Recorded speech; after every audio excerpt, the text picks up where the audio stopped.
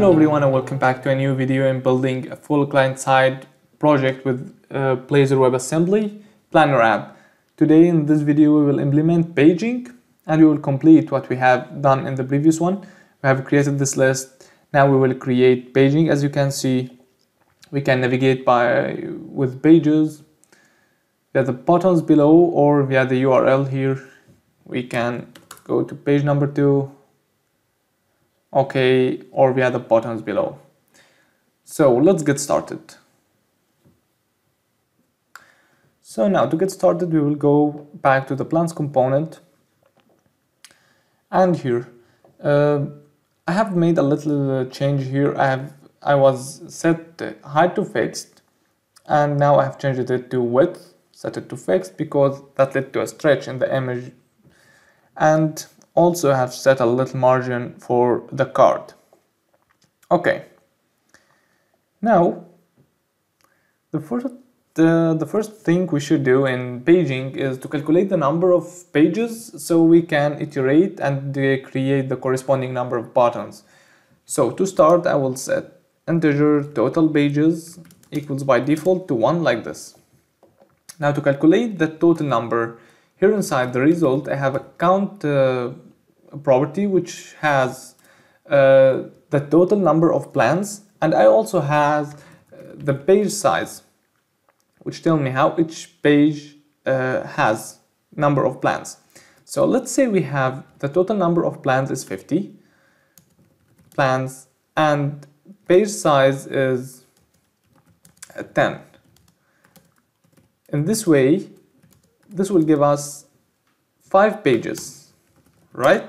We can basically just divide the total number of plans on the size of the page, so we got the number of pages.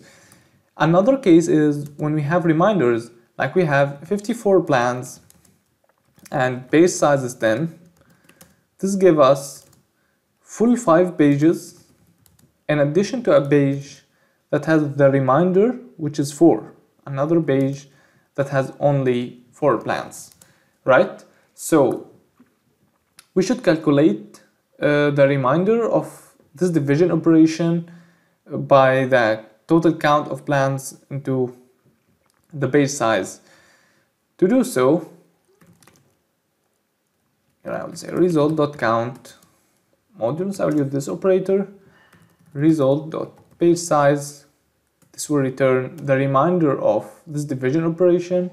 If it's 0, then directly the total pages is equals to result.count result.page, this way, page size, sorry. Okay, now if it's not equals to 0, in this case it's result.count divided by page size but plus 1. Like this case, it is the result of the division in addition to 1 page. Okay, that's good. I will create here a function that will load the values for the new page. I will call it move to page async integer page number, this way. As we did before, getPlans async depends on the parameter we have passed from the URL, which called page number dot value. So right now we can directly set the page number to this parameter and then call the getPlans async again. This way we can load the new plans for the specified page. Now we will go back to the DOM to specify the buttons. I will create a for loop to total pages, but it's going to start from 1 and total pages will be greater than or equal to I, this way. Now I can copy this, paste it inside the for loop, change the text to I.toString, and the click function at async and call the move to page async. Now, I should pass I here, but there is a little issue between Blazor, for loop, and C# inside the component. Actually, if I pass I, what's going on to start when we start the application? Let's imagine I have 2 pages, so the total pages is 2. It's going to start on 1, create a button, set 1, then add 1 to I, so the total value is 2. Check the condition here. Okay, it's valid. Add another button, then it's going to add 1 to I, it's going to be 3. Check the condition, then it will leave. But what Blazor does here, it always shows 3 here, pass the value 3. I don't know why actually, but the solve for this issue, the solution is just to pass a variable instead of passing I directly. Just like this, creating a new variable that holds the value of I now, then pass this variable to the lambda expression here. Okay, now that's it. We can add a little thing, which is if the user right now currently in the page 2, we can disable the button of the page 2 so the user cannot click it again and load the same data. We can add a if condition page, the current page is equals to the page number, else take this, paste it here and paste it here. If we are in the same page, just simply disable to true of this button. So that's it. Let's try to run the project and check the result.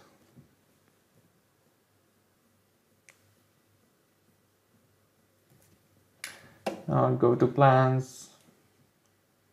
Here I have the first page. I have added about 13 to 14 plans via the postman. So I should have 2 pages, as you can see, and the current page is disabled because we are in it. If I click the page 2, I should get 3 or 4 plans. Yeah, that's it. Go back to the page 1. Yeah, that's good. And it was very, very simple. Now, what if I try to navigate directly from, go to the home page. Let's try to navigate to plans, page 2, hit enter. If I try to navigate via the URL, okay, we got an exception. Yeah. Let's go to the developer tools to see what's going on. Console, enable to set property. Okay. There is something here. I have set this one to integer nullable, and here I just set that there is a variable called page number. He tries to, or C# tries to cast this value into an integer nullable, so it failed. You have to set the type like this. Like page number is an integer. This way, this issue will be solved. Let's run again.